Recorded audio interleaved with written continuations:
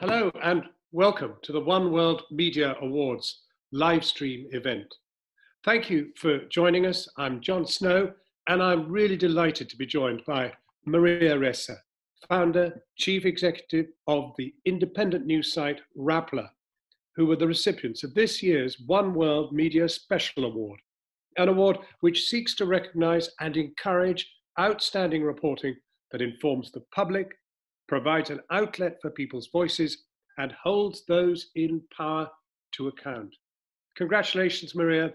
Welcome to One World Media Awards 2020. Before we get started, I would like just to take a quick moment to highlight why we were all gathered here. For over 30 years, the One World Media Awards have brought together the international media community to shine a light on underreported stories that break down stereotypes, change the narrative, and connect people from different cultures. Something I think we can all agree is more important now than ever before, and something Maria and her team at Rappler continue to do despite immense pressure and the threat of restrictions, imprisonment, and violence. If you'd like to find out more about this year's awards, nominees, winners, and the other live stream events available to watch, you can click the links in the description below. Now, Rappler has become one of the largest and most important media platforms in the Philippines, uncovering President Duterte's extensive fake news campaign and reporting really fearlessly on the extrajudicial killings that have been carried out by security forces as part of Duterte's brutal war on drugs. Rappler's Defend Press Freedom campaign has highlighted the rising threat against journalists, not just in the Philippines, but all over the world. And that's, why we're proud to be One World Media, because this campaign to highlight the immense difficulties, particularly in the developing world, of journalists managing to do the job that absolutely has to be done for humanity, for all of us to prosper and have our full human rights in the countries in which we live. Welcome, Maria Ressa, and for me it's a very great honor to talk to you because, we have it easy here. We may think we're suffering from the pandemic and all the rest of it, and indeed we are, but we don't have the really tremendous odds against which you are able to perform your duty and your great expertise. So I'd love to ask you, on behalf of everybody who's watching, some questions. And I want to ask you about Rappler itself. How did the idea for Rappler come about? And if you were to link me to it, what would I find? So I think coming from traditional journalism around 2010, I think we began to realize that something was changing and that technology was changing everything, right? And so we created Rappler in 2012 really as an experiment. We wanted to try to figure out, what is really happening? Because I was handling the largest news group in the Philippines, multimedia, and I realized that we were so focused on efficiency and not enough on the internet, which was where we had placed our younger folks instead of our experienced folks to figure it out. So Rappler was that experiment. When I left ABS-CBN, 4 or 5 of us above 40 at that point in time, and then the rest were 20-somethings, the smartest 20-somethings we could find. And we started with only 12 people. So from managing 1,000 people to 12 people, that was culture shock. And then the elevator pitch that I had was one sentence: Rappler builds communities of action. And the whole idea there really is, and it's still deep in my belief of what the future of journalism is going to look like. We are intertwined with technology. And unfortunately for journalists and news organizations, our old power was, we created both content and we had the distribution. Well, tech came along and took out the power of distribution from us. And so that's gatekeeping, right? The old gatekeeping. When we wrote something, we were liable for what we wrote. We were guardians of fact. When tech came in, tech was actually tech abdicated its responsibility. And in fact, growth was predicated on anger spreading fastest, more emotional time period, and lies laced with anger and hate spread fastest on social media. So all of a sudden, news groups were left without distribution, and the new gatekeepers weren't exercising the power of gatekeeping. Rappler went into this. We drank the Kool-Aid of Facebook. We were essentially alpha partners of Facebook, and we grew exponentially at the beginning. We built communities of action, but then we were also on the front lines of the attacks against journalists, against truth tellers. Journalists were first attacked in the Philippines. In 2016, when we did the Propaganda War series, I wrote 2 of the 3 pieces, and the second piece questioned how Facebook algorithms impact democracy. We know that impact has happened globally. And for the record, right, the President Duterte was elected in May 2016, followed a month later by Brexit. And then all the dominoes just fell that year down to the election of President Trump. Not saying that those are the dominoes, but these is where we saw significant disinformation networks playing and coalescing. So I ran away from where Rappler is about building communities of action. After all of the attacks in 2016, 2017, 2018, we realized that the way to fight back is to control the tech. So you'll see this year on World Press Freedom Day, we actually rolled out something that we had been thinking about and hatching and planning, tech in the hands of journalists, which means, how can we build communities of action and keep our users safe, move them away from thinking fast to thinking slow, so that we can go back to the integrity of facts. I think that's what we're trying to do now. So we rolled out a beta version of this new platform, and we are next week going to roll it out site-wide. So we've been getting the bugs out. I think that's what we're trying to do. It's in the end, journalism switched from being something that you step back and kind of tell everybody what everyone is doing to social media changed all of that. And as we're seeing in the United States, the debate that they're having about should journalists have a moral compass? And then in our case here in the Philippines, we had that in 2016. And then when I was arrested last year, I felt like I was unshackled because I didn't have to ask anyone else whether they were guilty or not. And I didn't have to research it. I knew I wasn't guilty and my rights were abused. So there you go. Sorry, I just went. But I'm intrigued because I'm intrigued because in many ways the issue with the social media is that you tend to shoot first, very quick, and you're saying no. We do things rather more considered than that, and we take our time. We don't just burst into being with whatever we want to talk about. We sort of sort it out first and then we publish, which isn't really how most people operate online. Yeah, so I think it's not that we don't, it's that you atomize it, right? So I think what tech has done is it's atomized meaning. And what it's done is this atomized meaning, people forget to pull it back up together to tell you what it means. And that's what I hope journalists will do. I don't think we can live in a thinking fast world and protect the integrity of facts. And if you don't have integrity of facts, you're not going to have the integrity of marketplaces, and you certainly can't have integrity of elections. But and that's what's at stake. By moving online as fast as you did and capturing the social network, were you in a way running ahead of the authorities? Were they having to play catch up in a very, very sensitive time in the Philippines in order to sort of combat whatever you were doing? So I think two implicit assumptions in that question is that when we first started doing this on Facebook, this was the period of time when it was the enabler of voices, right? So we grew as fast as the top television network in our first few years. But it wasn't until the Duterte campaign that a politician actually took social media and used it to win the top post. And that happened from 2015 to 2016. And in that instance, just like in Egypt or in other parts of the world, once power comes into the same space and there are no safeguards, users weren't protected from this. They came on with with large resources and disinformation networks. They were able to exploit the weaknesses of the design of the platforms and to use the kind of advertising driven model that social media had.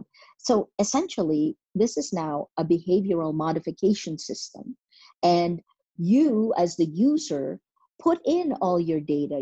It keeps track of it, and using machine learning and artificial intelligence, it knows you more intimately than you know yourself, than your most intimate relationship, and serves up your most vulnerable moment to the advertiser, whether it's a company or a government that wants to sway what you believe and how you behave in the real world. That's dangerous. And that's one of the reasons that we need to actually actively look at the role of social media in killing democracies. Well, the real world has come to visit you in very real forms. I mean, you've had death threats, you've been arrested, you've been taken to court. What makes you keep going, and how actually have you survived? And what can we do to help you survive, to support you? You know, there's a great book by Tim Snyder, a Yale historian, who it's called On Tyranny.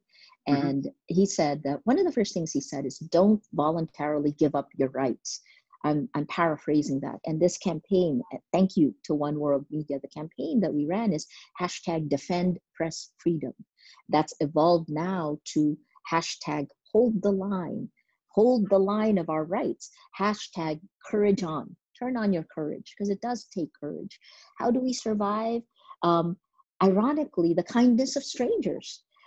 We built a community that believes in certain values, that believes in accountability journalism, that believes that the mission of journalism is more important today. We continue to do hard-hitting investigative reporting to hold government to account. We want to stop the impunity. It started that way, the impunity in this brutal drug war, and to stop the impunity of Facebook as well, the manipulation of people at mass scale. What we did along the way when we came under attack was to keep evolving.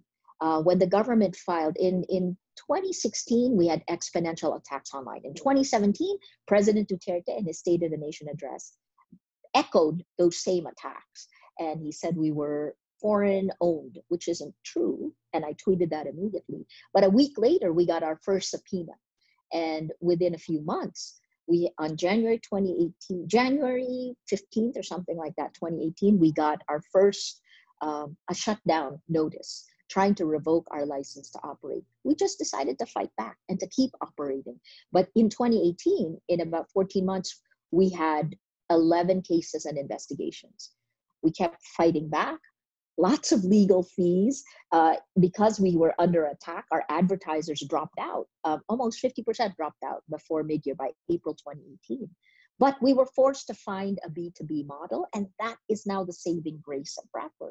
That B2B model using data and technology that journalists discovered, handed it over, productized it, that has grown 12,000%. So we're okay in that sense, right? So the business of journalism is okay, but the next part is, how do we survive? And our community has come to help us. Our legal fees at one point were millions of pesos, $40,000 a month. And we created a membership model. And the people who came into that membership model were there because of the values and are helping us as we chart. Now, the Philippines has moved into a whole other area. I think we're at the precipice where enough of our rights have been destroyed in acting. Impunity in the drug war is one. But now there is a bill that will institutionalize certain facts that are unconstitutional, that will tear apart the Constitution. This is the anti-terror bill that just needs President Duterte's signature. So that's the evolution that we've had. And I guess what we're doing is, until the Philippines changes its form of government, we continue to hold the line. But of course, there are costs. Maria, to those of us who do not live in the Philippines and have only, if ever we've been, it's only been once or twice. And I mean, one thinks of what you're up against as being pretty totalitarian when it comes down to it.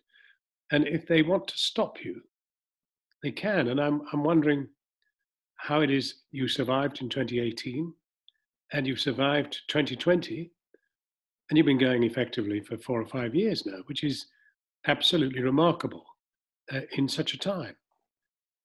How have you evaded shutdown? I know you say you've paid a lot of lawyers' fees. Is there therefore something in the Constitution that has defended you? Absolutely. The Bill of Rights, Mm-hmm. freedom of the press, freedom of expression. So I guess, how did we survive it? We didn't voluntarily give up our rights. Mm. We didn't shut down when we were given a shutdown order. We continued fighting it. We continued doing hard-hitting reporting. We built a community. And of course, there are costs, right? In 2019, I had to post bail 8 times. I was arrested. I had arrests with an S, right? And I was detained, and I haven't done anything differently that I've done as a journalist. And this is coming up on my 35th year. But the costs of doing this meant that in 2019, I spent a lot of time in courtrooms. 1 week, I could be in 4 different courtrooms because all those 8 charges were being litigated at that point in time. Now, actually on Monday, the first verdict will be handed down, and this is a cyber libel case. That the story that we supposedly, the story was published 7 years before the case was filed, and it was 4 months before the law we allegedly violated had even been enacted. So it's clear, to me at least, that these politically motivated charges were meant to stop us, were meant to intimidate us, and we just refuse to stop. The lesson I've learned in these last few years is, when there's a Damocles sword hanging over your head, if you let fear guide your actions, then that Damocles sword accomplishes its mission. But if you continue doing your job and continue demanding the rights that are guaranteed in the Constitution, then the weaponization of the law must be codified, right? Every person who signed my arrest warrants, my 8 arrest warrants, every person, I will remember who they are. They are written in our history. Now the verdicts will come in. And I just hope that, I still have some faith and hope that the individual judges will be guided by the spirit of the law and not the politics of the times. And if they're not, what are the consequences? It's huge. A penalty of 7 years in prison. And that could be one of the things there. But I guess this is one of those things. I've been thinking a lot about this. It's been 4 years of attacks. I was in my 50s when the attacks began. And like you, I had been a journalist for a long time. So I wasn't going to change who I am. I don't have situational ethics. So the path was very clear to me. And I suppose this is where that path leads. I'm prepared for the worst, but I hope for the best. There are going to be many journalists watching this, and they're going to be saying, that's our only defense, And many of us think we do a reasonable job, but none of us experience what is happening to you. I mean, I want to go back to a specific thing, the Defend Press Freedom campaign that you ran. I mean, what inspired you to set that up, and how effective was it? The context is real. It was our reaction to the death by 1,000 cuts of not just press freedom, but Philippine democracy. And so by doing that hashtag, Defend Press Freedom, we were able to make it clear that it's not just about journalists. Sometimes people think that, it's about it isn't. The foundation of every single right in the Constitution is the right to know, is the right that journalists are acting for the public. If we give this up, there's a phrase in the top newspaper here. They said, they came for the journalists, and then no one knows what happens.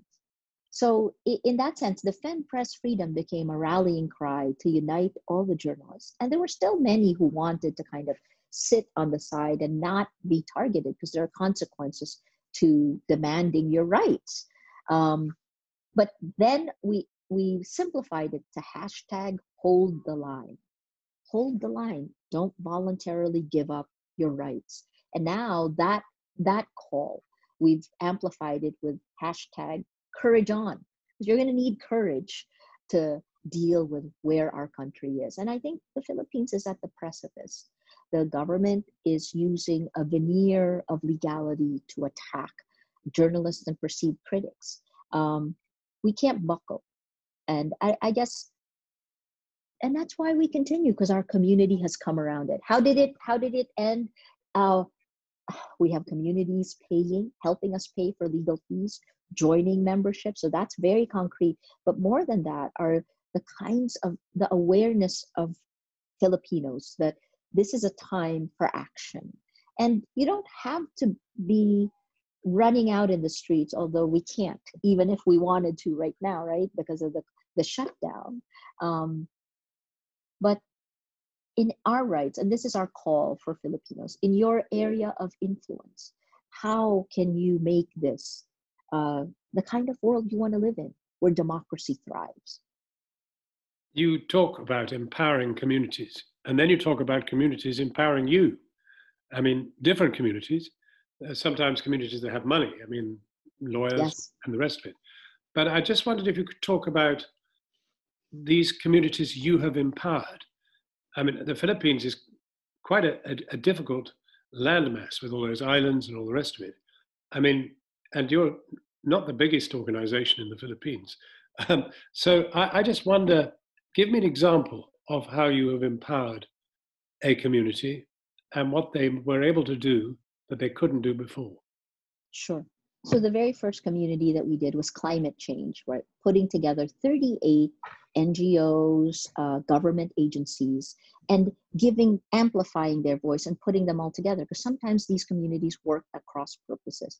The Philippines at that point was the third most disaster-prone countries. We have an average of 20 typhoons every year. And from 2012 to 2016, we built a platform where we used social media to use hashtags, alerts, if you need information, if you need help.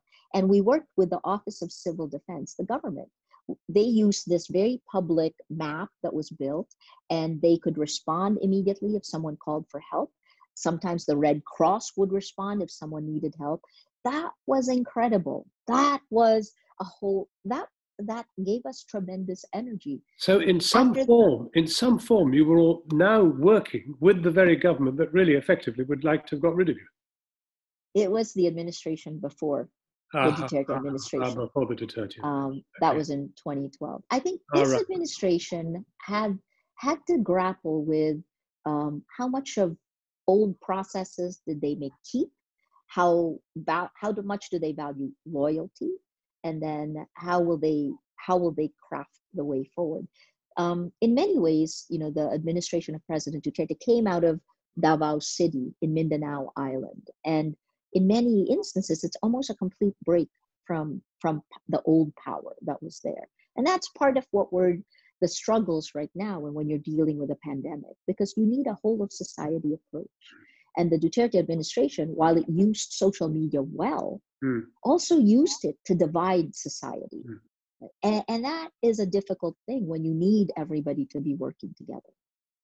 What is really interesting is that what you are bringing to the table is in many ways a very new and exciting concept of journalism, because I think we old guys, we used to think journalism was simply about reporting the facts. That'll do. What you have, and I mean, I think quite a lot of us are now beginning to, because of the social network, are beginning to be more activist than we ever dared be in the past. But you're really bringing something quite revolutionary, really. You're bringing a sort of, not only shining a light, but affecting what you're shining a light on and empowering the people that you are highlighting in your reporting. So the way I talk about this and think about it is that these communities of action, what we feed them is our journalism. Yep. Because no community can act without the right information, right? And especially now when what spreads on social media are lies, are the disinformation. They actually are taking the center of the Philippine information ecosystem.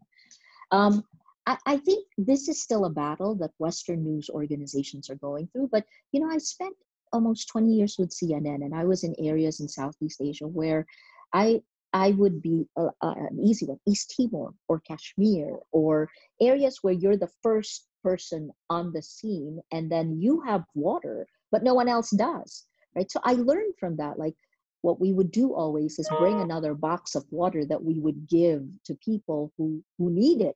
And then when I headed the largest news group in the Philippines, ABS-CBN, which has just been shut down by the government on May 5th, when I headed that, we had a helicopter that would always get to wherever the disaster has happened. But there are 6 seats on the chopper. And what we did is 3 of those seats would be for journalists, but the other 3 would be for our foundation, and they would be bringing relief goods. That was something we did during my time because that's a reality. It's hard to be a reporter demanding the story when the person you are talking to doesn't have water. That's a very basic thing. And then, of course, I saw Western news groups starting to do that in Hurricane Katrina, right? And then now what we're seeing in the United States, I think the question is whether or not this idea of objectivity really exists. And even when I was with CNN, I always felt that it, let me put it in my eyes. Even when I was with CNN, I replaced a guy who was a white Anglo-Saxon Protestant male here in the Philippines. I know. He was I know. 6'2", right? I'm 5'2". I'm Filipino American, and that infuses my reporting. And I think that's the kind of reporting that I headed to. More transparency, be transparent, and then look at the realities of how we deal with our communities. That was kind of why I decided to come home, why I decided to head the largest network. And then when technology took it a step further, when I saw that legacy news agencies, really what made them successful were not what's going to allow them to innovate for the future. That's why we started Rappler.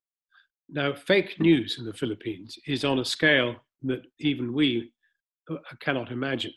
And that seems also to be one of your huge efforts, is to expose it whenever you find it. Just describe how fake news is working, because most of us, I think, really joke about fake news because it doesn't really have that much effect. I think in the West there's a lot of misinformation that flows from it, but you can combat it.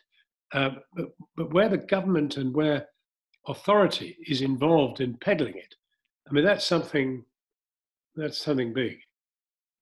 So how do you tackle that? So let me take it first on a global and then bring it to the Philippines, right? We know from the Mueller report that the 2016 elections in the United States was influenced by Russian disinformation. I always wonder why Western news groups say misinformation instead of disinformation. And one of the fracture lines of society they hit was Black Lives Matter. They played both sides of Black Lives Matter. That was in 2012. Fast forward to 2020, when this kind of information operations was relatively left unchecked. And you can see that online hate translates to real world fissures that break open, right? Here in the Philippines, what happened was news groups were essentially all in the middle because there wasn't really a right or left. We didn't really have that. But what happened after President Duterte took office was a systematic way of supporting President Duterte that really took lies that were laced with anger and hate. And it was the fracture line of society they were targeting, was the gap between the rich and the poor. And what they did is they created enemies, and they attacked enemies. I was one of them. Rappler was one of them. And they tried to, in the case of the narrative, they would change journalist with criminal. And pound that exponentially, pound me silence, take my voice out of it, which didn't happen because I didn't allow it. And then the next step is to spread astroturf, a bandwagon effect. So more people, real people, believe that Maria Ressa is criminal, not a journalist, right? That's one route. The disinformation networks would then do this. This polarization in society happened because the pro-Duterte network would move further away because the filter bubbles of the way social media is designed was built that way. And they then would not hear the other side, while the other side, the anti-Duterte, would move further away. And here's this chasm in society today where facts are now debatable. That's what we've been fighting. And part of the reason we can do this is because we have the information ecosystem, a database of how information flows through it. And then the second thing is we use natural language processing to take out narratives. What are the narratives that are flowing through the disinformation networks? Rappler is one of the fact-checking partners of Facebook. We're one of 2 Filipino fact-checking partners. When we see that when we rate something false, we then look at the network that spreads that lie. And then we kind of can see, I treat them like they're terrorist networks. And that's what we can see in our database. And what's happened over time is that the center of the information ecosystem on Facebook, which is essentially our internet, has been taken over by disinformation networks, and news groups who don't work together have been pushed to the periphery. And that's what we have to fight. I'm sorry, did I answer your question, or was I too deep? You did, and it chimes with our own experience. I mean, there's no question, and you mentioned it a bit earlier, but the rise of populist leaders is being facilitated very much by the social network and by fake news. Absolutely. I mean, to be absolutely honest, if our forefathers ran into Donald Trump, they would wonder whether we were still on the same earth that they had left us. Really. And Donald Trump is not alone. You can see them in many other places. But I feel that you and Rappler are much more exposed than we are. Not to the fake news so much as to the ruthlessness of the authorities. That's so I think the difference. The Cambridge Analytica whistleblower, Chris Wiley, said that the Philippines was the petri dish. He called us the petri dish, and that they experimented with tactics of mass manipulation in our country. And that kind of makes sense. 110 million people, we speak English, we spend the most time on the internet and on social media globally. That's We Are Social, and Hootsuite has that stat. And this is like the 5th year, I think, running that's the case. And when you take that, if it succeeds in the Philippines, they take that tactic and port it over to the West. Port was his word. Look, what happened here is actually what's happening in many other democracies around the world. The attacks are bottom up first. And then when the leader says it, you're sandwiched. It's like you're in a pressure cooker if you're the news group. Fake news. When President Trump called CNN and the New York Times fake news, President Duterte called us fake news a week later, right? So it travels. But I think one of the reasons that we're pushing back is, look, in the United States, no matter how you look at it, their institutions are still strong enough. They were strong enough. And in the Philippines, our institutions were weak to begin with, and literally have almost collapsed in the first 6 months of the Duterte administration. He's very powerful. But as long as he wants to have a veneer of rule of law, Rappler will continue doing the stories. I would prefer, frankly, if he says, look, we're a dictatorship tomorrow, and here are the rules, and this is what you have to do. Then at least there's no hypocrisy. But as long as this country is a democracy under a constitution that is patterned after the United States, that has a Bill of Rights like the United States, then we will continue doing our task. And that makes the mission of journalism even more important. Let's pause for a moment and just to explore Rappler itself. First of all, how did you get the name?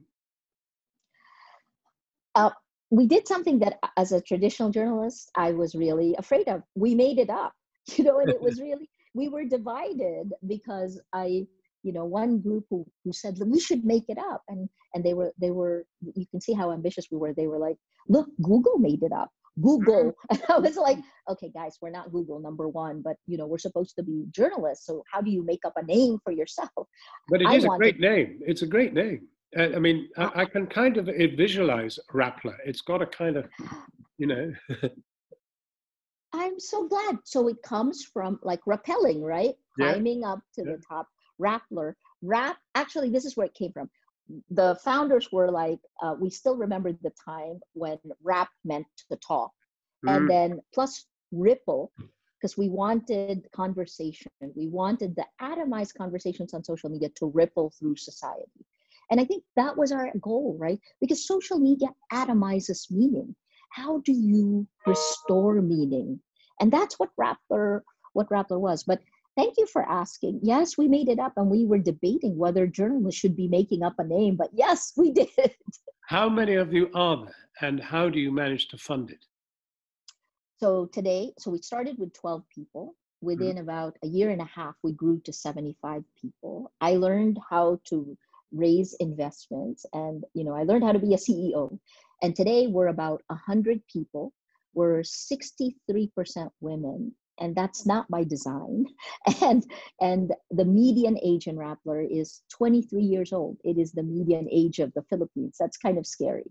And so when the oldies, when we get tired or cynical, the energy of our young reporters, we're really in the trenches, infuse us with more energy. And when our young reporters get lost, we're old enough to be able to see where we're supposed to go, right? So it's been an amazing experience. How do we do it? Well, originally at the beginning, we were using an advertising model, right? We came across, I had led the largest news group, so I knew the advertisers. But when we came under attack in 2016, by 2018, we dropped 50% of our advertising revenue. And so we were forced to, in a 2-week time period, to create a product that took what we were doing, the methodology of how we were tracking disinformation networks, and turned it into a product that we can sell our clients, not frontal facing for advertising, but really companies all around the world have to figure out how they're dealing with unstructured data of social media. And using natural language processing, we could also pull topic clusters out. So we created this, and that model grew 12,000% from 2018 to the end of 2019. So now we have a very diversified revenue stream, with advertising as about 23%, and then this B2B model as 23%, programmatic revenues. We've rolled out this new tech platform on World Press Freedom Day, and hopefully by next week, hopefully I have an acquittal, but by next week it'll be rolled out site-wide. And it'll be different because it will include not just the distribution of news, but community and a whole new way of organizing the news. And so how do you reach these disparate communities that you are inspiring? Because they each have different needs. I mean, obviously there are a lot of shared needs, but you perhaps want to target something specifically to a community on a small island, remote, whatever, maybe a population of 10,000 or whatever. So how do you target them without boring the people that don't live there? So I think in two ways, right? So the first is our membership grew because of our values. It's not actually just the content that they want. Yes, we will do investigative journalism, but what they want is a shared community, like old style communities, like community organizing, right? So that's part of how they come in. And in that, we have partner organizations. We're aligned. We have 4 main goals, right? For disaster risk reduction, a battle for truth. We're doing accountability journalism. And then each one of them, this is the second part, they actually bring in what they want, what they need, and we help give them, we loan our resources.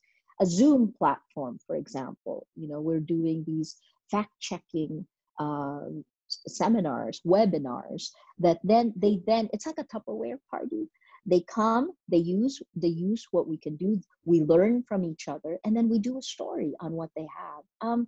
It's always evolving, and in the time of lockdown, um, and no face-to-face interaction, it's also actually evolved far more quickly because we've moved faster. And strangely enough, all the attacks that Rappler has gone through in the last 4 years prepared us for this time period. And we hope our communities, so the third community that we're working with are young professionals who have businesses, because they don't know how they'll survive. And they meet like every week to try to figure this out. That's kind of cool.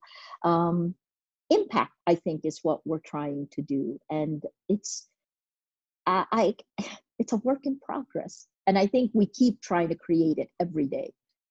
Has anybody tried to mimic you? Has anybody tried to do what you're doing? Or is it's still unique in the market, as it were? In the Philippines, it's unique because part of our strength comes from our small, we're only 100 people total. That includes our tech, that includes graphics, that includes video, right? So that allows us to be able to move and to adapt quickly. Something that a large organization could take 6 months to roll out, we can do in a week. And that's very helpful. Globally, I think there are many groups that have tried, and some have already closed. Mike, for example, Mike.com has evolved in a whole lot of different ways. You can argue that Huffington Post was that, but not really. We took, like when we were creating Rappler, we looked all around and tried to take the best, use technology, because our Venn diagram is investigative journalism, technology, and community. And the BBC, for example, has a community arm, right, that is a separate company. We have a separate unit. We call it our civic engagement team, but it's just a unit inside Rappler. I'm absolutely certain that technology will determine the future of journalism, and we should not leave it in the hands of technologists. We should own this and play with it and evolve it. Well, you're absolutely right. I mean, well, you probably have much the same experience as I do, but I've gone from news film, which took 3 days to get back from the front, Yes. wherever it was. The 1 inch. Yes, 1 inch took half a day to get it developed, and the rest of it, and then editing it was so cumbersome. And now here we are. We can click our fingers and more or less put it straight there. And as I listen to you and I look at you, I say to myself, is she safe?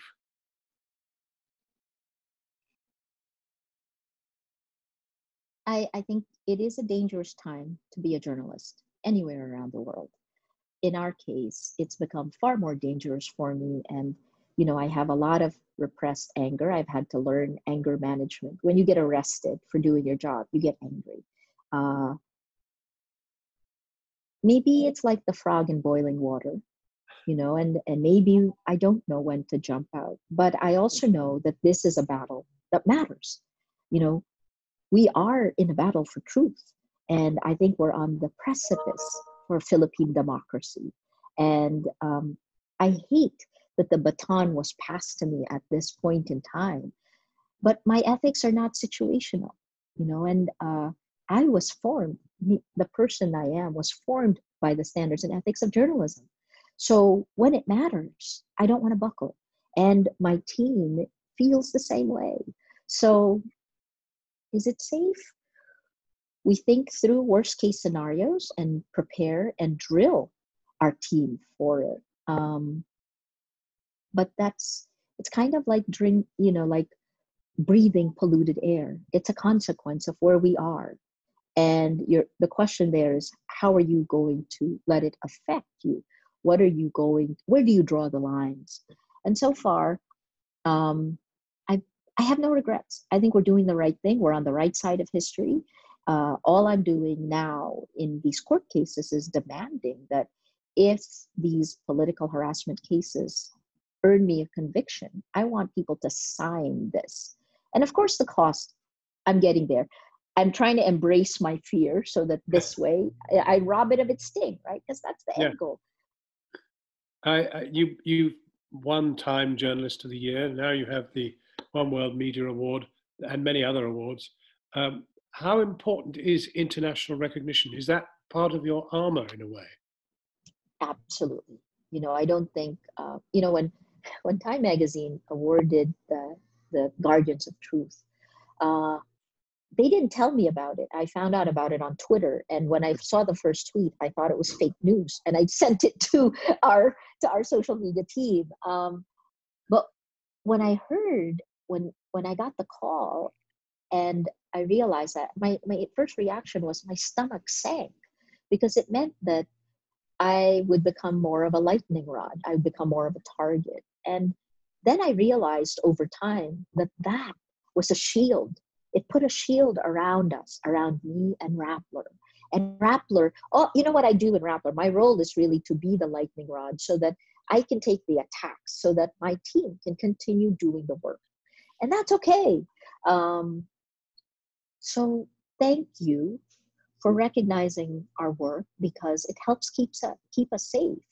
Um, and I think the battles that are happening in the Philippines are now occurring in many, many other countries around the world. Our dystopian present is actually moving to the democracy near you. So it is for in your own, right? So I think that we have to hold the line.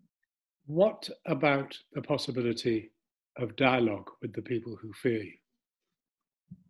I mean, what would happen if you actually attempted to get an interview? I do. With Mr. Duterte? All the time. Yes. I interviewed him first in the late 80s when I was still CNN. And then when I interviewed him. You had the cloak of respectability. Yes. Up until we began to question the drug war. President Duterte, I was one of his first calls to congratulate him because I saw it in our data. And then after he won as president, he gave 4 interviews. One of them was to me. This is in December of 2016. But when I first met him again after that long period when he was deciding to run for president in October of 2015, when I interviewed him, he remembered. In fact, he was the one who said, I remember that interview in late. He remembered the interview. It wasn't a positive story. I don't know if he remembered that, but positive or negative is in the eye of the beholder. But that question of whether dialogue is possible, it's beyond it, is it? I never say anything is beyond, because, February 2018, President Duterte banned Rappler from coverage. We believe this is unconstitutional. And we've challenged this at the Supreme Court along with 40 other journalists and academics. It's still at the Supreme Court. Nothing has really happened to it. I have nothing against President Duterte, but I do ask tough questions. Rappler demands answers and demands accountability. And so to us, it's not personal. But as you know, when you have a populist authoritarian style leader, they want to hear what they want to hear. And I think they've forgotten that, journalists are here as checks and balances. And we must continue doing that because it makes them better and it makes us better. Well, Maria Ressa, thank you very, very much for talking to us, and congratulations on your One World Media Award. And we're really grateful to you for talking to us. And stay safe. That's what we say these days. That's in the face of the pandemic. But for you, it's not just the pandemic, it's a lot more. I feel very privileged to have had this chance to talk with you. And you make me feel very small, and I'm 6'4". Thank you. Thank you for your kind words. And thank you for the One World Media Award. Nice to meet you.